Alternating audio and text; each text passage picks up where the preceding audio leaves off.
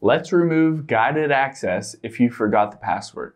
Now, let's hop into YouTube and I'm going to turn on guided access and then show you how to turn it off even if you don't know that password.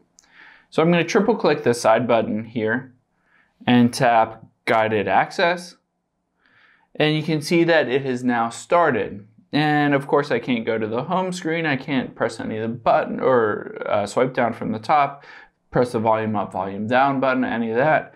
However, if I triple click the side button, you can see I can untap guided access, but it will ask me for this password.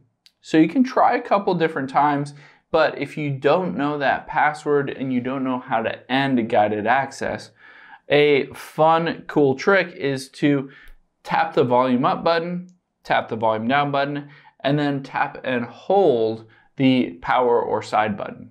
So by doing that, you're going to force restart your iPhone. And by force restarting it, when you restart it, it won't be in that guided access mode.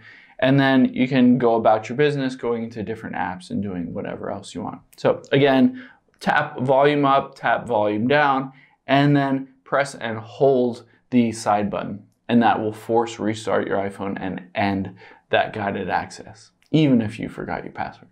Hope this helps. Thanks for your time today, and I'll see you on the next one.